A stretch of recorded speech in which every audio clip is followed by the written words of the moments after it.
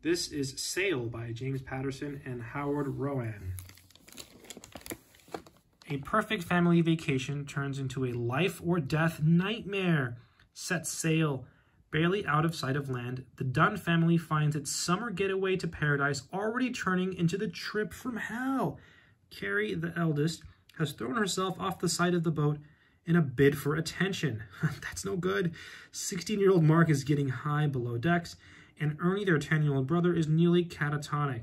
It's shaping up to be the worst vacation ever. That sounds really bad. Soak up the sun. Catherine Dunn had hoped this trip would bring back the togetherness they'd lost when her husband died 4 years earlier. Maybe if her new husband, a high-powered Manhattan attorney, had been able to postpone his trial and join them, it would have all been okay. Prepare to die. Suddenly a disaster hits, and it's perfect. Faced with real danger, the Dunns rediscover the meaning of family and pull together in a way they haven't in a long time. But this catastrophe is just a tiny taste of the danger that lurks ahead. Someone wants to make sure that the Dunn family never makes it out of paradise alive.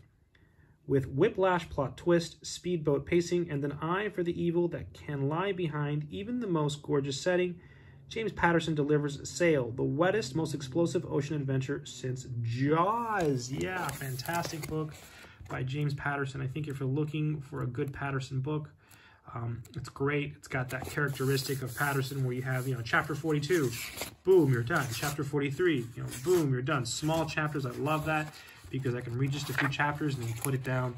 Great book by James Patterson. Take care.